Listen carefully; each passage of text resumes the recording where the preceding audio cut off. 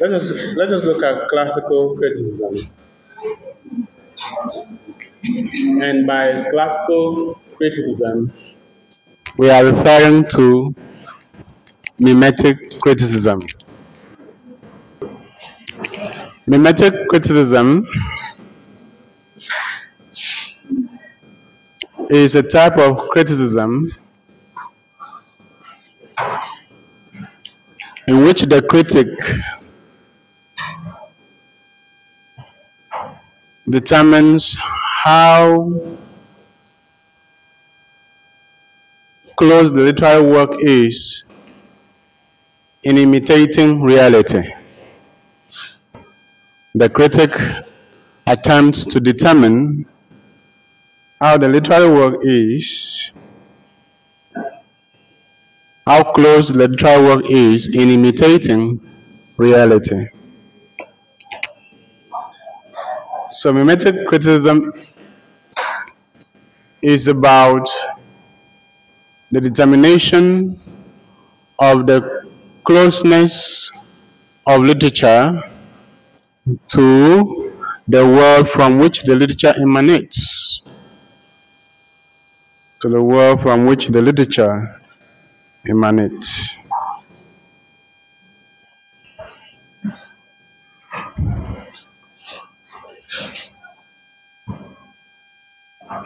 This is based on the idea that literature takes its structure from the external world.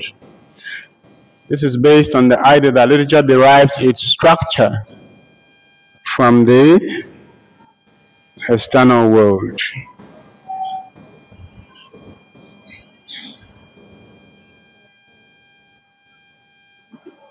So the word mimetic is taken from the word mimesis.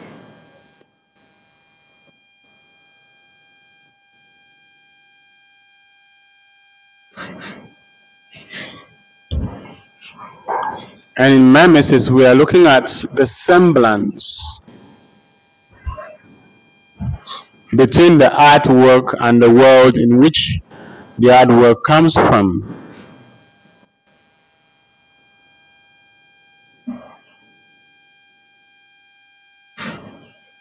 The semblance between the artwork and the world from which the artwork is taken from.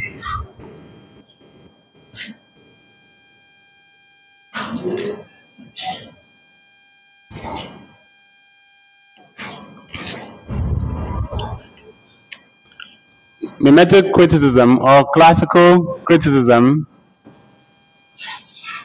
goes as far back as the classical period, with Plato and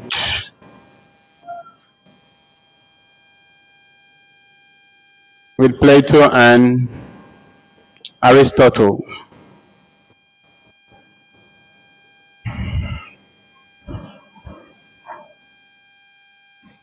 Mimetic criticism goes as far back as the classical period. It is still in practice today, though we will not take any critic seriously if he were to make mimesis the whole concern of his critical gesture. So more or less for today, in today's world, mimesis is a kind of occasional, accidental, incidental criticism. It comes up in a larger critical enterprise. It comes up occasionally in a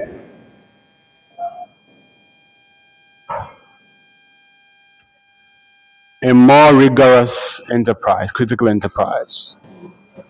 It is incidental.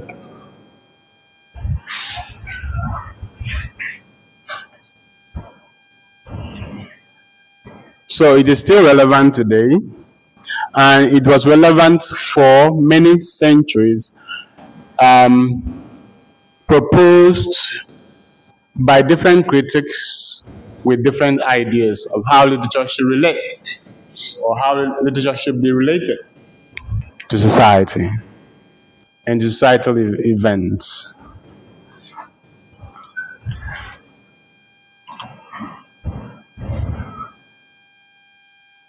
So let us begin with Plato.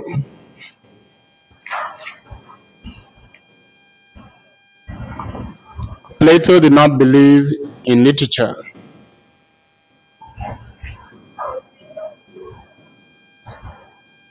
Plato did not believe in literature because he thought that literature was 2 steps removed from reality. He thought that literature was 2 steps removed from reality.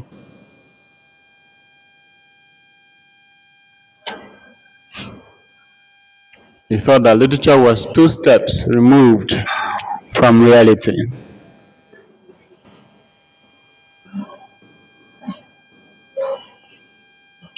According to Plato, reality did not reside in the material world.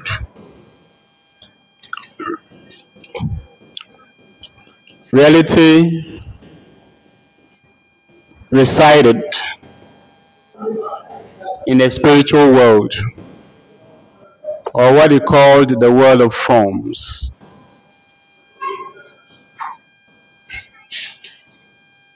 And so the physical world was an imitation of the world of forms. The spiritual world which the eyes could not see.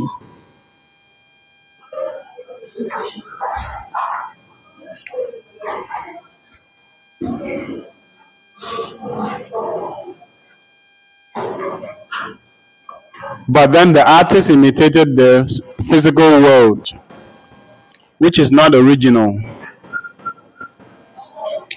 But then the artist imitated the physical world, which is not the original world, thus making his art to be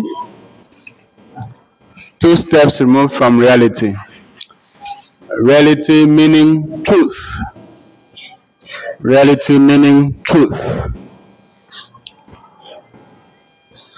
So according to Plato, literature could not be used to teach truth, which was much needed in society. Literature could not be used to teach truth, which was much needed in society.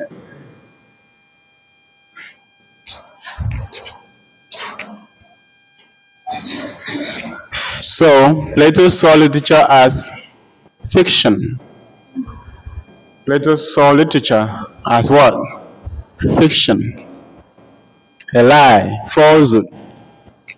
Plato saw literature as fiction, a lie, a falsehood.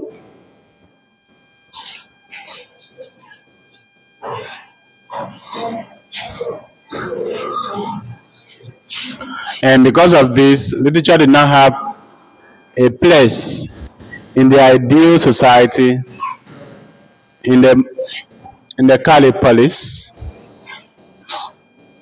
because Plato said that literary practitioners, that's poets, writers, should be banned from the Callipolis. Literature should be banned, censored in the Callipolis, in the ideal city.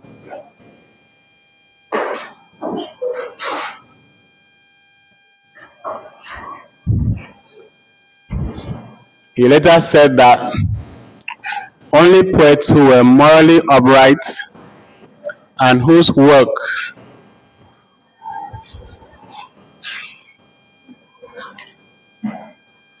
advocated moral uprightness should be allowed in the Republic. But then the epic of the time The epic of the time was full of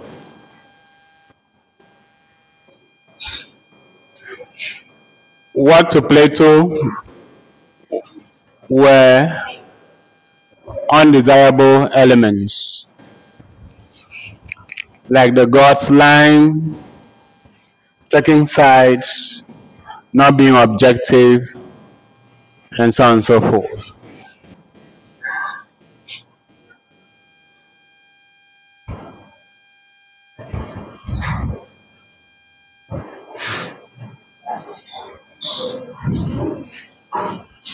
Then came Aristotle.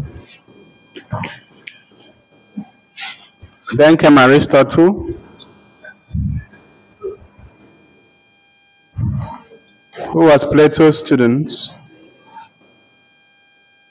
Then came Aristotle, who was Plato's student. Aristotle argued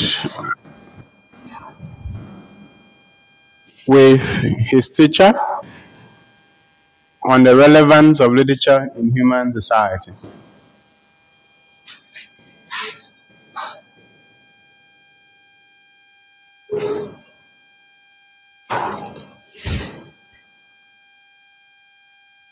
It is agreed with Plato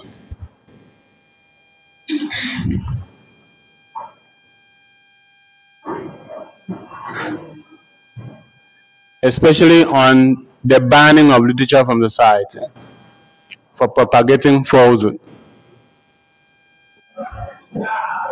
Aristotle said that the world of forms could not be seen, the world of forms could not be known.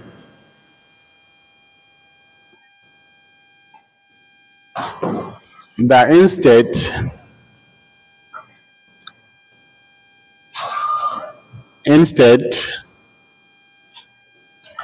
the physical world that we know should be taken as the original world, and that the artist then will not be 2 steps removed from reality for imitating the original world, the physical world, but will only be 1 step removed from reality.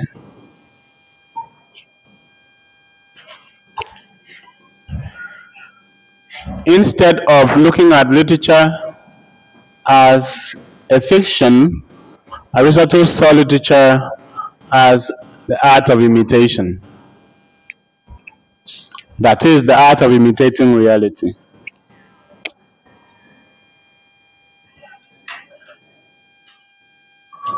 And the primary purpose for imitating reality is to bring about entertainment.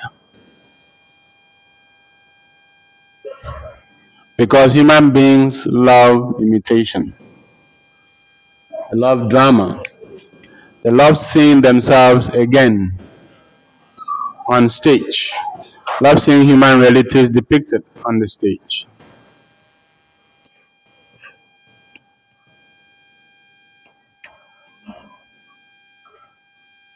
So it is to Aristotle that we owe the existence of literature in human society today.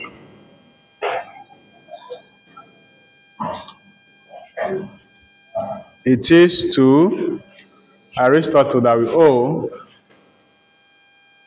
the existence of literature in human society today. Until today, literature is still seen as an art of imitation because it tells the human story. It imitates the human experience. It depicts, portrays the human experience across time and climes.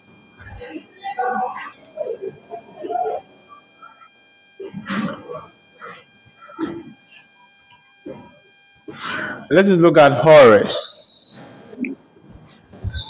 H-O-R-S-E. Horace.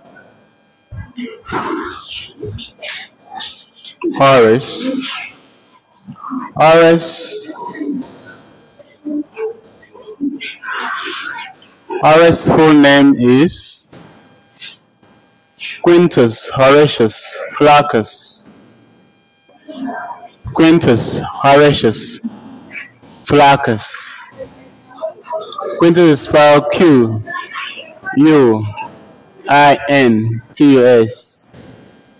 Horatius is spelled Horatius. Flaccus is spelled Flacus.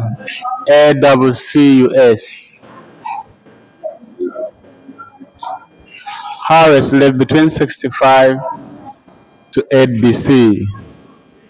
Horace lived between 65 to 8 BC. 8 BC. He was a Roman poet and satirist. That's where you have the Horatian satire. It's from him that you have the Horatian satire, which is mild on the victim. He was a Roman poet and satirist, and it is from him that we have the Horatian satire, which is usually mild and what? Gentle on the victim.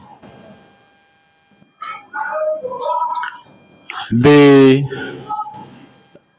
ideas of Horace, that is of Horace concerning criticism. Horace's ideas on criticism are contained in a work entitled Ars Poetica, the art of poetry. The art of poetry. Ars Poetica, the art of poetry. If you cannot catch the Latin, you catch the English.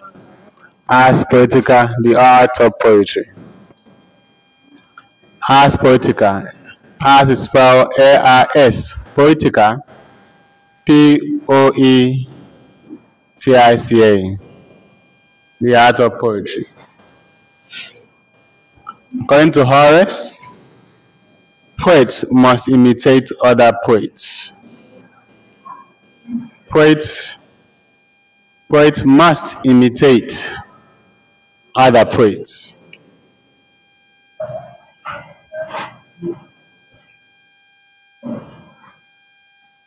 And he recommends that Greek poets should be imitated. He recommends that Greek poets should be imitated. That Greek poets should be imitated.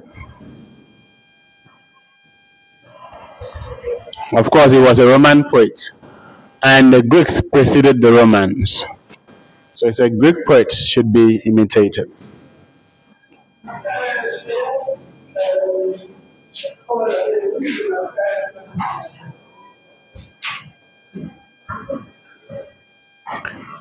Horace recommends that critics must first of all learn the standards of literature. Critics must first of all learn the standards of literature. Critics must first of all do what? Learn the standards of literature.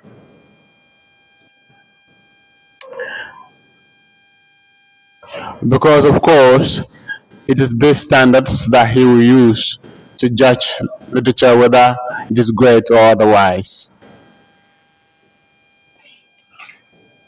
And then Horace went on to give the do's and don'ts for writers.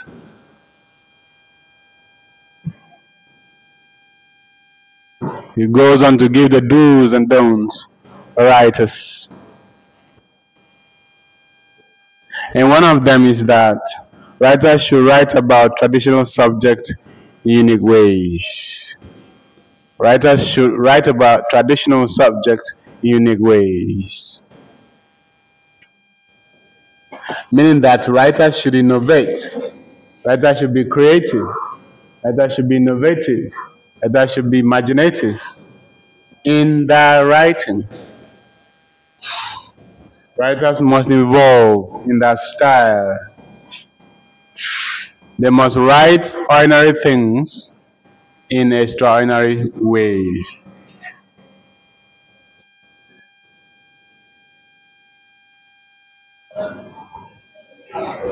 Horace was an advocate of moderation.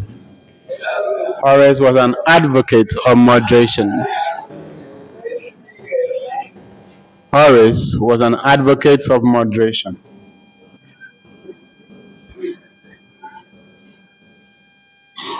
He charged writers to avoid extremities, going to the extreme. He was an advocate of moderation,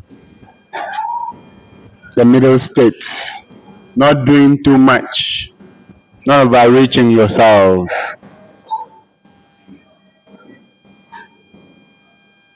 So writers were to avoid the extreme in the choice of words. Writers were to avoid the extreme in what? In the choice of word. And what do we call choice of word? Diction. Diction. Good. In subject matter.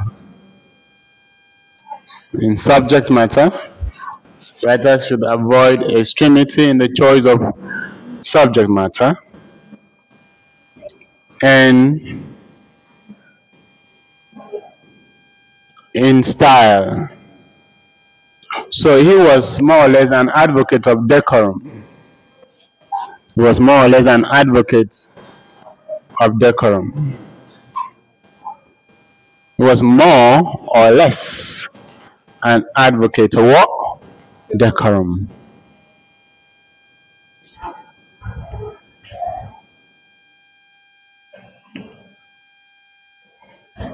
Horace said that literature should be sweet and useful, using the term dulce et utile. Sweet and useful. Literature should be sweet and useful. Dulce et utile. D-U-L-C-E space E-T then U-T-I-L-E to be Latin for sweet and useful, meaning that literature should teach and delight at the same time. Literature should teach and delight at the same time.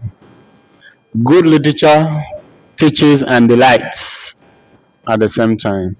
That means that you do not only enjoy a good work of literature because it's entertaining, you also learn in the process of entertainment.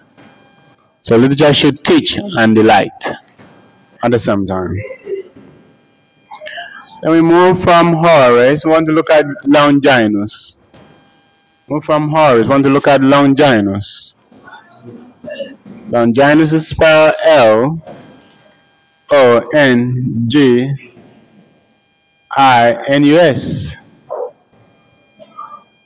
Longinus.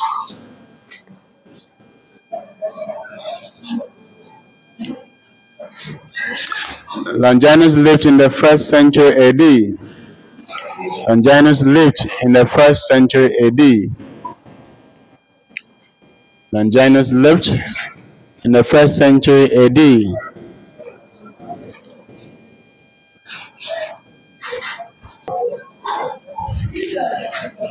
So his ideas concerning literary criticism are contained in a work entitled On the Sublime. On the Sublime. S-U-B-L-I-M-E. On the Sublime. On the Sublime. His ideas on literary criticism are contained in the work On the Sublime, where sublime is spelled S-U-B-L-I-M-E. Longinus is said to be the first comparative critic.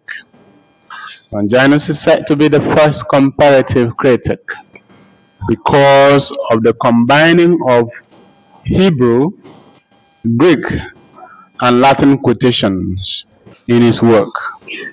because he combined Greek, Hebrew, and Latin quotations in his work. So he is seen to be the first comparative critic. You understand that comparative criticism draws from different traditions and from different regions. Comparative criticism studies at once the literature of different traditions, different cultures, and different regions and languages in a bid to draw parallel in the hermeneutics.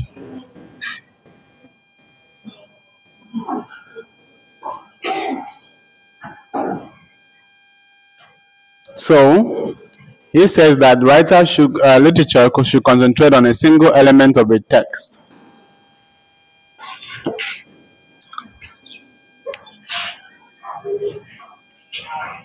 The critic should concentrate on a single element of the text. Maybe the theme, maybe the subject matter, and so on and so forth. The critic should be well read. The critic should be well read. Longinus advocated that the critic should be well read. Critic should be well read, should read very well. The education of the critic is very important. The education of the critic is very important for Longinus. The critic should read widely. The reason the critic should read widely is so that you have a large knowledge reservoir to determine which literature is great and which one is mediocre. You should have a reservoir of knowledge to determine which literature is great and which one is mediocre.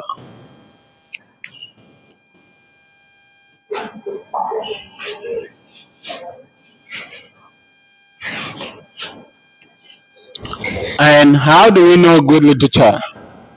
How do we know great literature?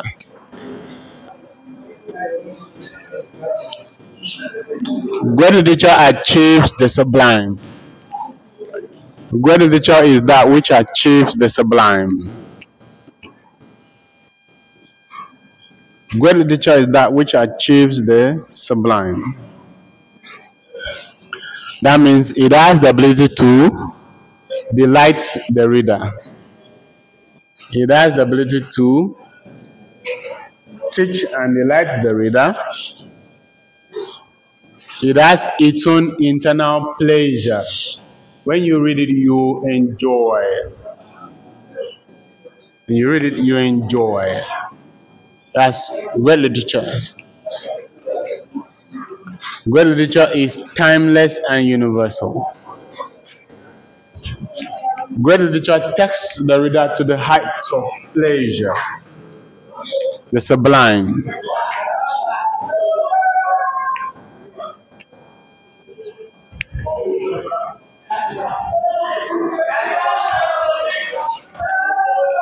What makes a literature great?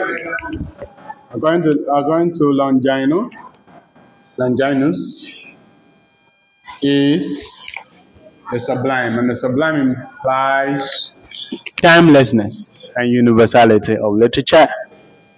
The sublime implies timelessness and the universality of literature.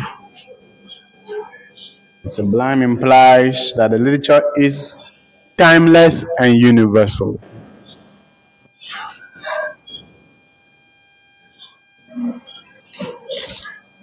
We now want to look at the ideas of Dante Alighieri concerning literary criticism next time. Dante Alighieri. Dante is spelled D-A-N-T-E. Alighieri spelled Aligheri.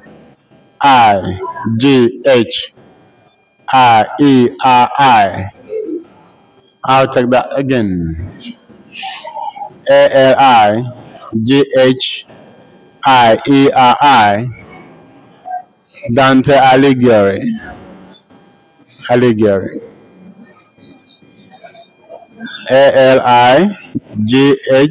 Aligheri.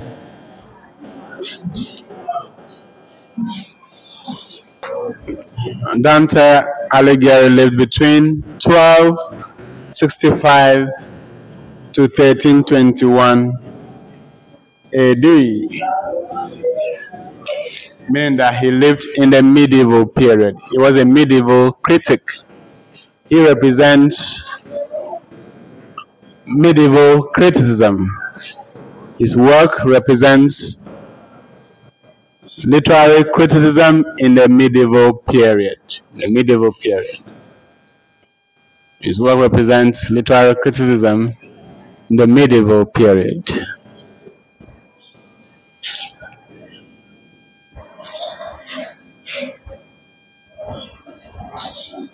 He lived between 1265 to 1321 AD,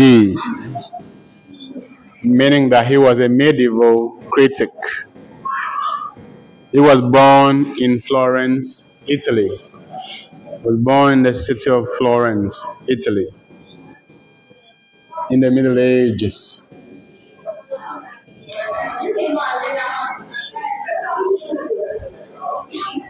At a point, he was banished from Florence for political reasons. Critics always get into trouble.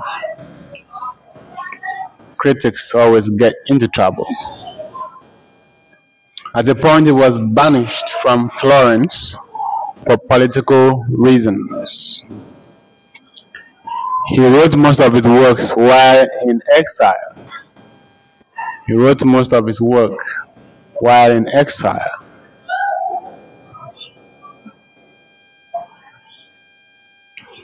He is the author of Divine Comedy. He is the author of Divine Comedy.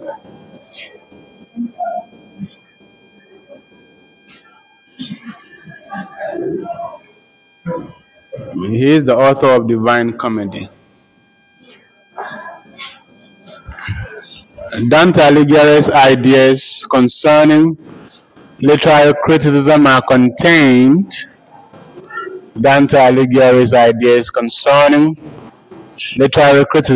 contained in a document entitled Letter to Can Grande della Scala.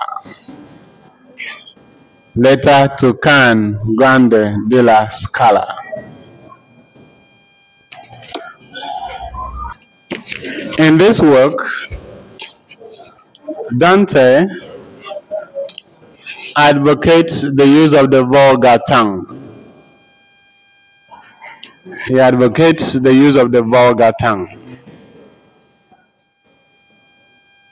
If you don't call it the vulgar tongue, you call it the vernacular.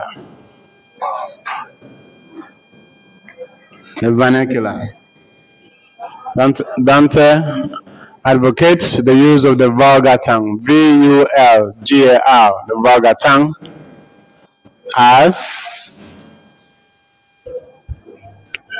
the language of literature.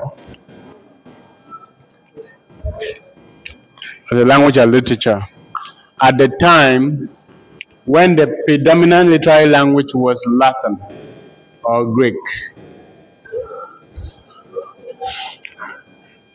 The predominant literary language was Latin or Greek.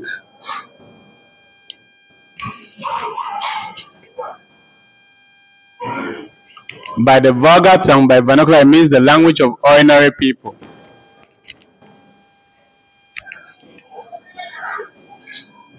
Everyday language of everyday people to be used for literature.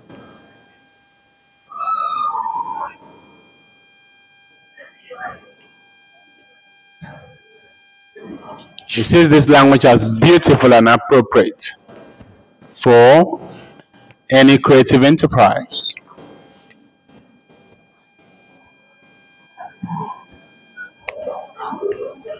Dante also brought symbolic meanings into literature.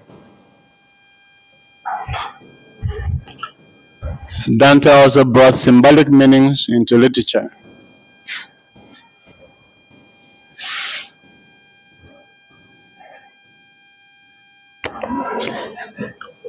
For the first time, literature could be interpreted as having layers of meaning. Literature could be interpreted as having layers of meanings.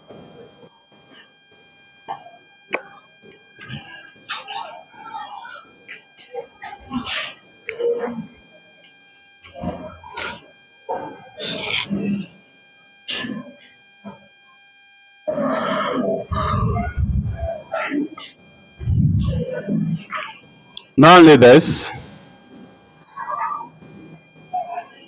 for the first time, literature could be interpreted based on allegorical meaning. Literature could be interpreted based on allegorical meanings. Allegorical, from allegory. Before now, or until now, it was only the Bible that could be interpreted using allegorical meaning. Meaning there should be the surface meaning and there should be the deep meaning. But with Dante allegory, this was extended to the study of literature. Literature could be studied as having layers of meaning, including symbolic meaning. So you must understand that it was Dante who introduced allegorical meaning to the interpretation, to the study of literature. So whenever we mention Dante Alighieri in literary criticism, you must know his contribution. And what is his contribution? Symbolic interpretation of literature, allegorical interpretation of literature, which before now or until now was the exclusive preserve of the Bible. Now let us move on to Sir Philip Sidney. We are moving nearer home. That's for those whom English is their home, or whom England is their home. So we are moving nearer home with Philip Sidney in the Renaissance. Because you know, after the medieval period is the Renaissance. So Philip Sidney lived between 1554 and 1586. So you need to understand that these men, these people represented the critical ideas of that time. That's why, in fact, they represented the age. It was so large that they represented the age. So to talk about them was to talk about the age in which they lived. So Sir Philip Sidney represented the critical spirit of English literature in the Renaissance period. And he lived between 1554 and what? 1586. He lived between 1554 and 1586. His ideas on literary criticism are contained in the work An Apology for Poetry. His ideas on literary criticism are contained in the work An Apology for Poetry. An Apology for Poetry.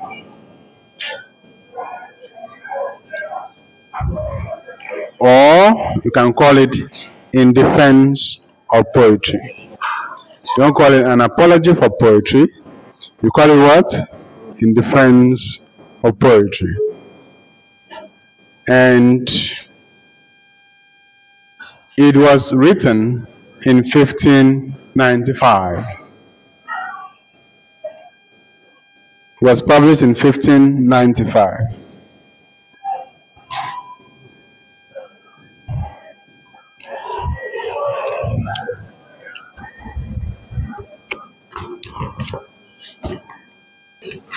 The work was published posthumously. The work was published posthumously. So the work was published after he died. That's a posthumous publication. That's why he lived to 1586 and the work was published in 1595. This work inaugurates the English literary tradition. This work inaugurates the English literary tradition.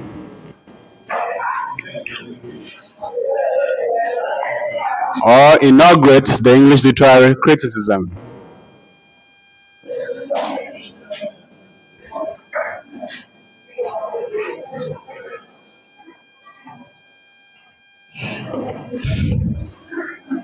In keeping with the principles or the spirit of the Renaissance,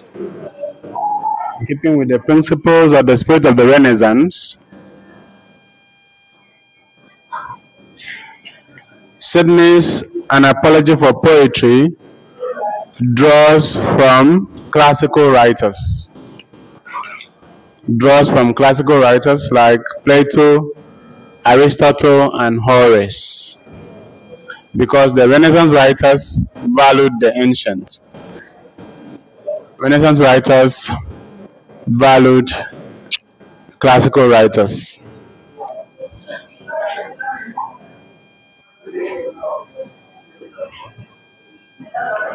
In the work, Sidney places poetry above the other genres of literature. Sidney places poetry above the other genres of literature. Places poetry above the other genres of literature.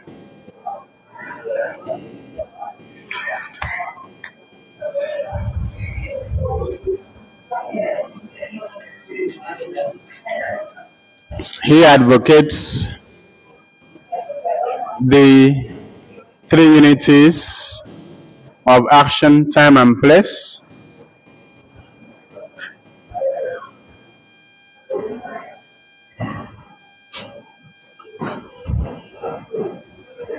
He is so passionate about poetry or literature that he places a curse on anyone who does not love poetry. Sidney places a curse on anyone who does not love poetry.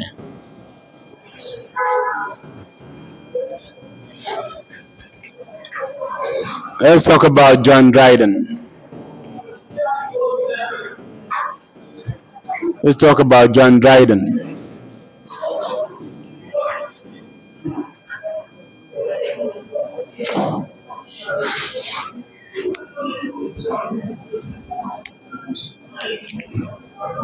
John Dryden lived between 1631 and 1700.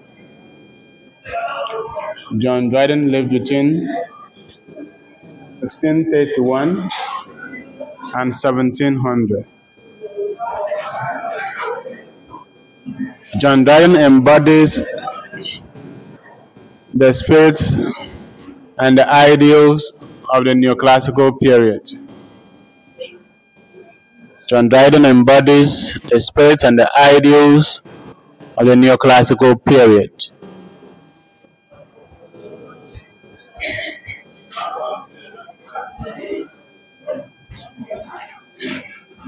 Most of the ideas of Dryden concerning literary criticism of his time, or concerning the literature of his time, are contained in a text entitled An essay of dramatic poesy. An essay of dramatic poesy. Published in 1668. Published in 1668. An essay of dramatic poesy. Published in 1668. 1668. 1668.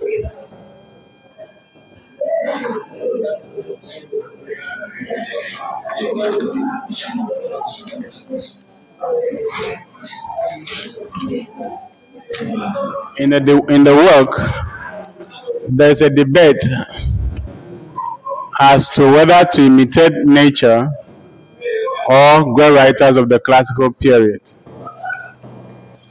As to whether to imitate nature or the great writers of the classical period. To imitate nature or the great writers of the classical period.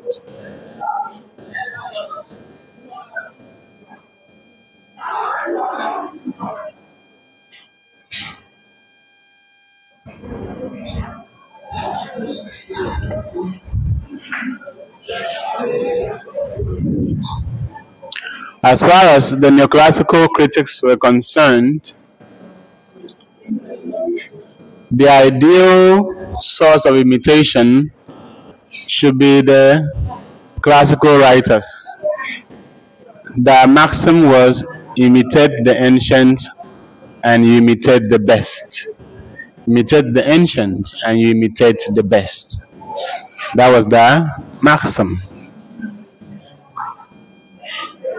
Imitate the ancient and you imitate the best.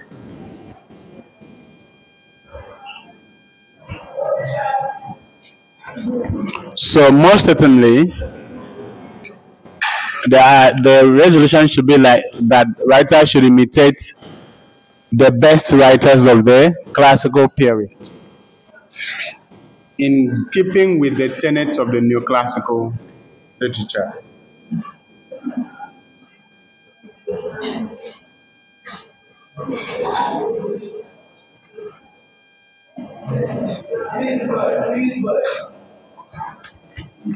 Dryden also emphasizes the unity of time, place, and action. He says that the language of poetry should be based on proper speech. That means it should be refined. Language of poetry should be based on proper speech. That means the language of poetry should be what? Refined. Be refined. It should be elevated.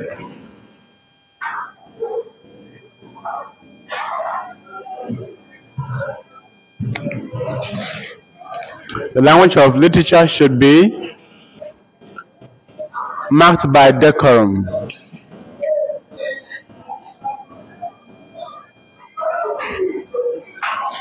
Marked by decorum. He prefers English drama to French drama because English drama has diversity. Because English drama has diversity.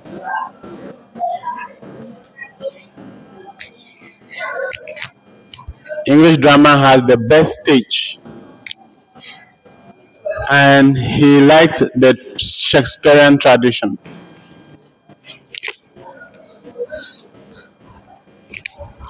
Dryden goes on to say that clarity, order, decorum, elegance, cleverness, and wit should define literary works. Clarity, order, decorum, elegance, cleverness, and wit, W-I-T, should define works of literature. We move on to Alexander Pope. Alexander Pope.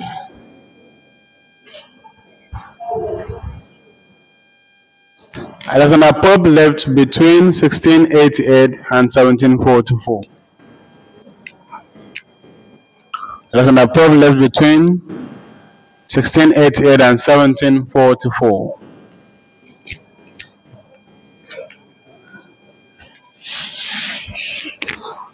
He was a neoclassical writer.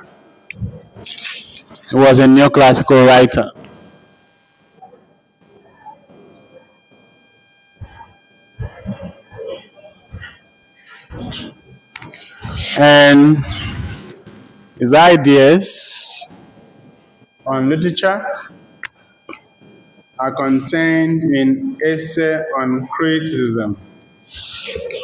Essay on Criticism. The ideas on literature are contained in Essay on Criticism.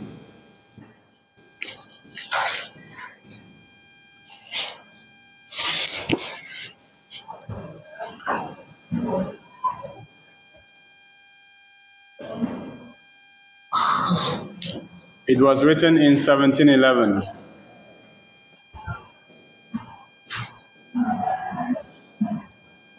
Alexander Pope is of the opinion, or the view, that poets should imitate classical writers. Poets should imitate classical writers.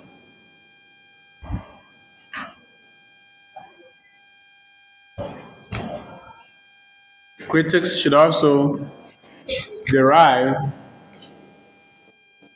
their standards of judgment from classical critics.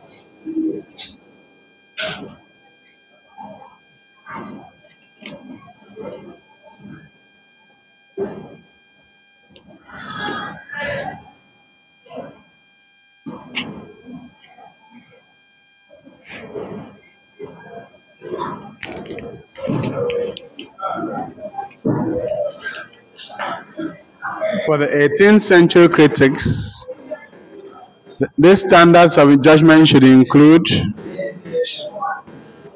poetic diction, the use of heroic couplets, personification of abstraction, and refined emotions or restraint. Standards of judgment for the 18th century critics should be based on poetic diction, the use of heroic couplets, personification of abstraction. So if you read most neoclassical works, you come across these stylistic features, and refined emotion or restraint.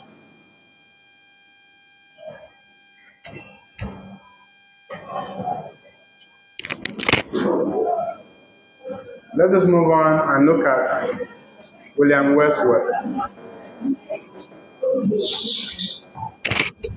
Let us talk about William Wordsworth. We are now in the Romantic period.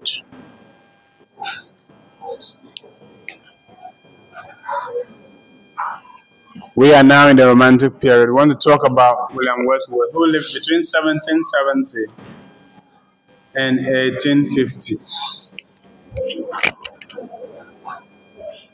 He lived between 1770 and 1850. So William Wordsworth is a representative figure of the Romantic period. It's a representative figure of the Romantic period.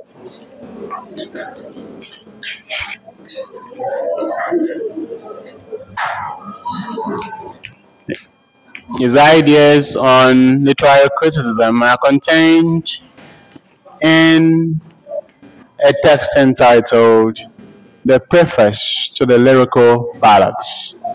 Preface to Lyrical Ballads, published in 1798.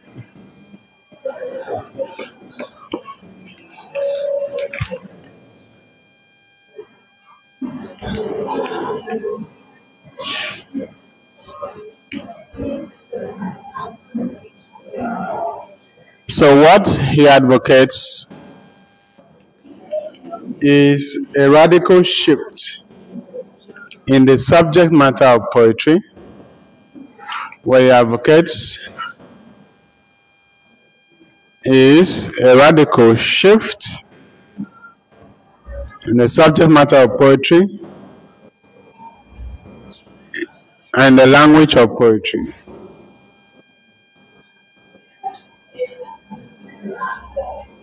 That is, the subject matter of poetry or literature should be about common people, not about kings. The subject matter of literature should now be about common people and not about important people in society.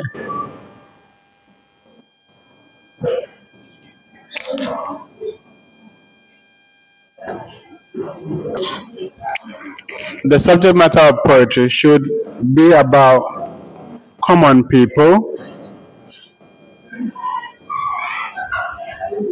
not about kings as it used to be before then.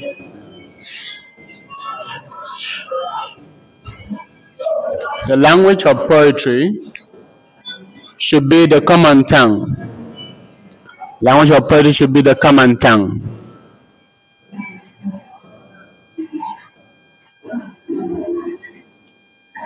That is language as used by the common people. Language as really used by the common people.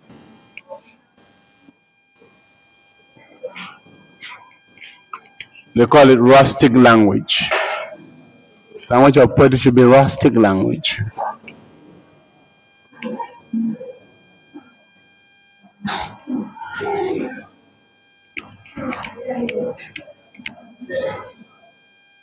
And literature should be about the promotion of emotion. Poetry should be about the promotion of emotions. Poetry should be about the promotion of emotions.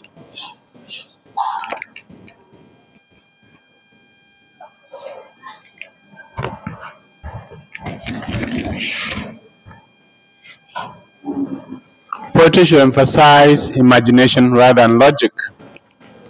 Poetry should emphasize imagination rather than logic. Poetry should emphasize imagination rather than logic. All these are part of the tenets of Romanticism. All these are part of the tenets of Romanticism.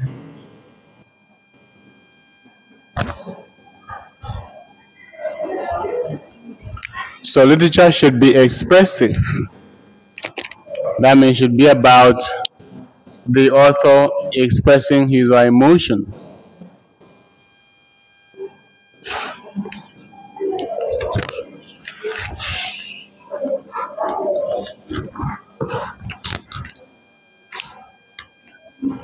So that is the reason in Romantic literature, poetry is the spontaneous overflow of powerful emotions recollected in tranquility. So we move on to Hippolyte Taine. Hippolyte Taine.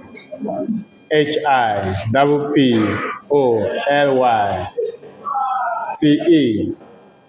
Taine. Taine. Hippolyte Taine. He lived between 1828 and 1893. Hippolyte Taine lived between 1828 and 1893.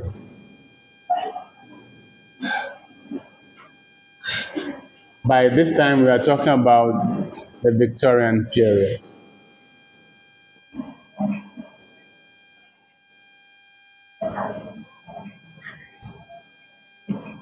Because the Victorian period began around 1835.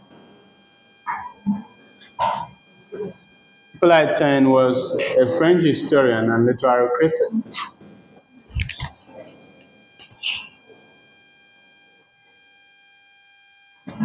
Hippolyte Taine was a French historian and a literary critic.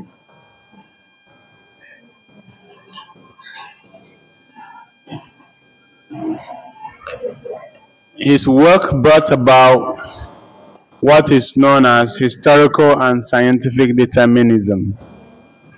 His work brought about what is known as historical and scientific determinism.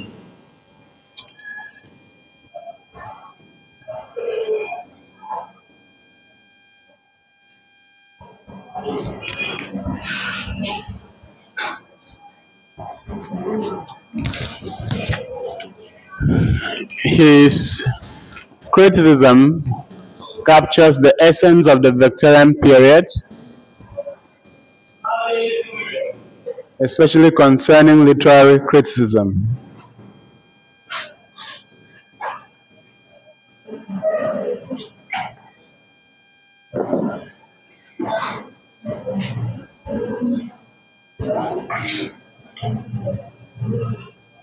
Concerning literary criticism.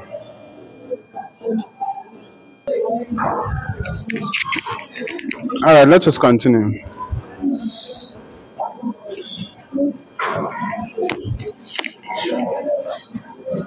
So, Taine's ideas on literature are contained in The History of English Literature. The History of English Literature.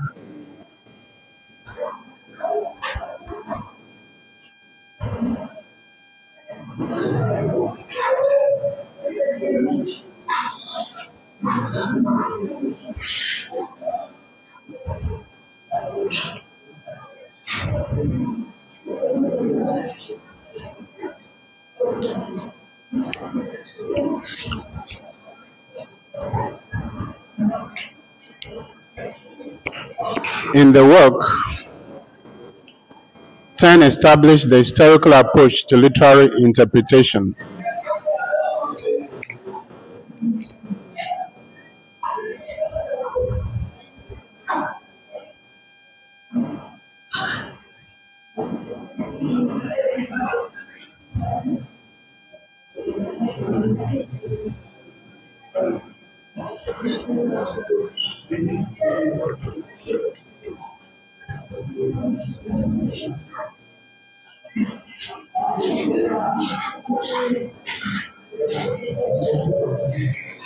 The historical approach to literary interpretation.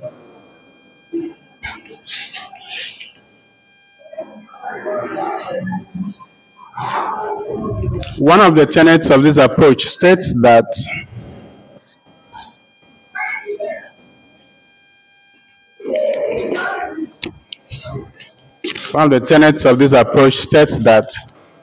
text should be studied alongside its author and milieu. Text should be studied alongside its author and milieu for a comprehensive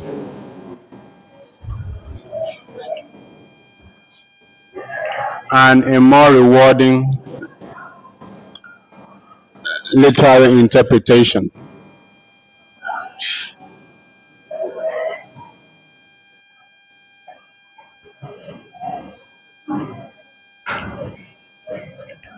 Text should be studied alongside its author and milieu for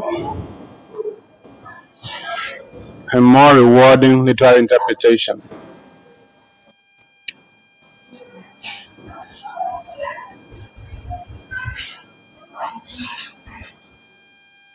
What this means is that the work of art is studied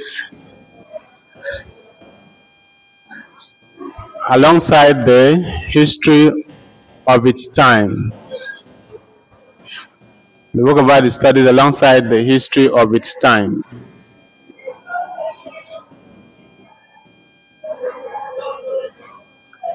The work of art should be studied alongside the history of its time.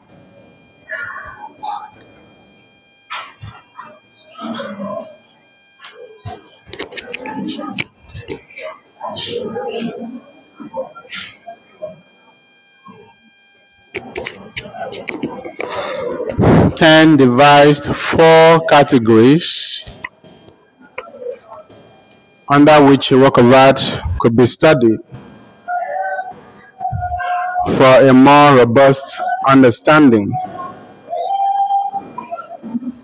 10.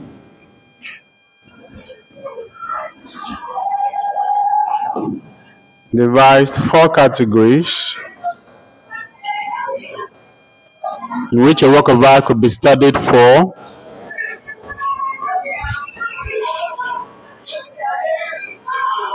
a more rewarding understanding. These categories are race, milieu, moment, and dominant faculty.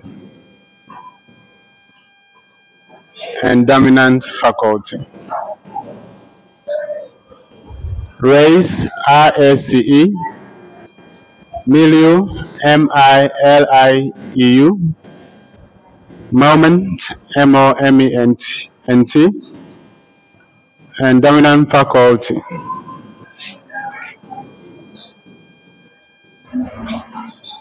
According to 10, it is when all these 4 are put together that we will have a better understanding of what the work of art means. When all of these are put together, we will have a good understanding of what the work of art means.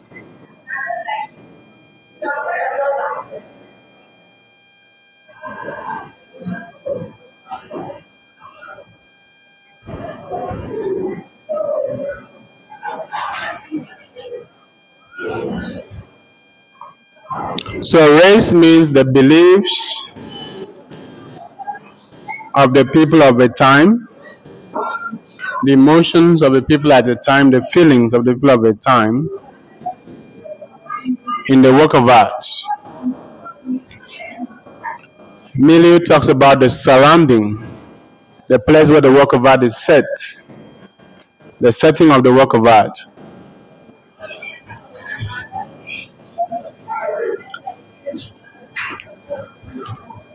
Moment means the time that the work of art is written. And dominant faculty refers to the individual talent of the writer that marks him out from the others. Individual talent of the writer.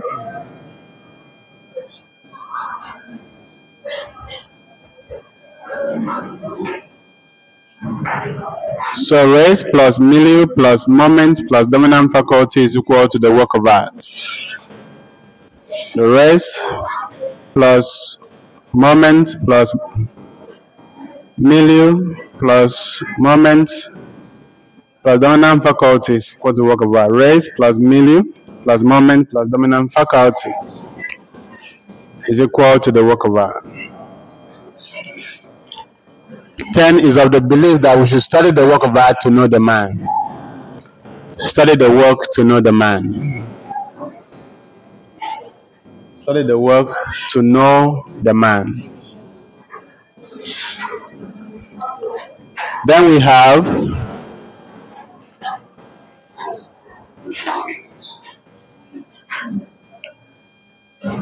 have Matthew Arnold.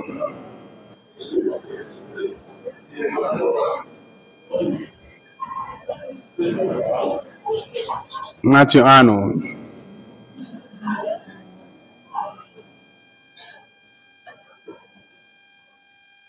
Matthew Arnold is another Victorian critic of literature. Matthew Arnold is another Victorian critic of literature. He lived between 1822 to 1888.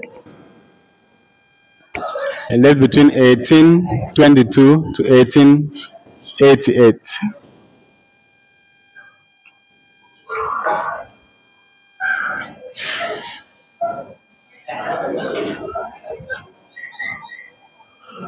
Arnold believes that poetry can provide the much needed truths, values, and guidance for society. at a time when society was destabilized by scientific discoveries. I now believe that poetry can provide the much needed truths, values, and guidance for society at a time when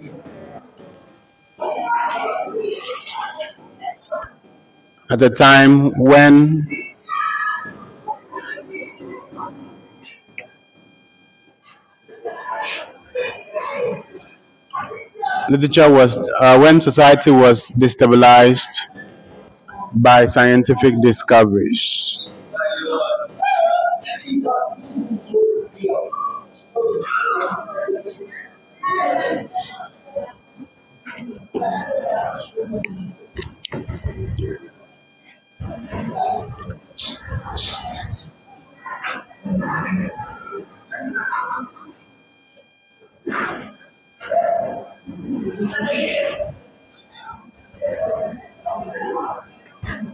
Arnold elevates poetry above religion, science, and philosophy. Arnold elevates poetry above religion, above science, and philosophy.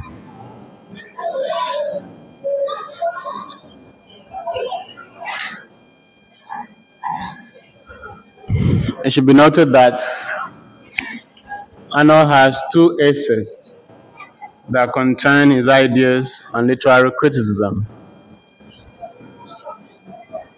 Arnold has two essays that contain his ideas on literary criticism. These are The Study of Poetry and The Function of Criticism at the Present Time. These essays are The Study of Poetry and The Function of Criticism at the Present Time.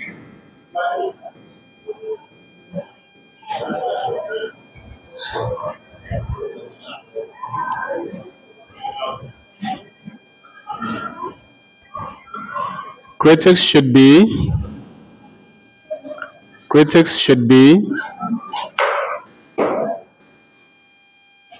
objective,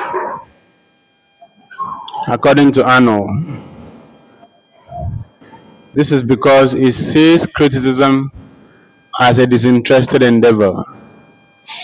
Critics should be objective, according to Arnold, because he sees criticism as a disinterested endeavor.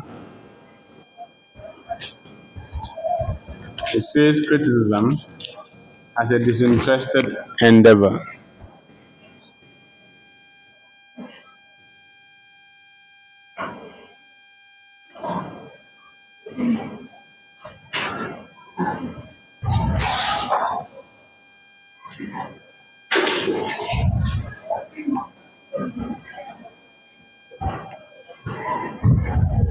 So critics should be objective, and they should use the objective criteria to determine the higher truth or seriousness of a work of art based on classical critical values.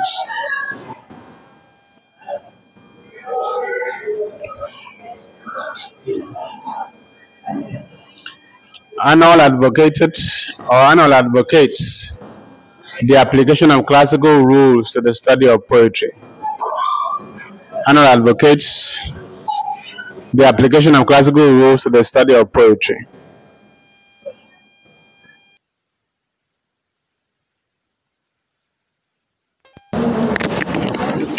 Okay, please let us take a break. At this point, we will continue after some time.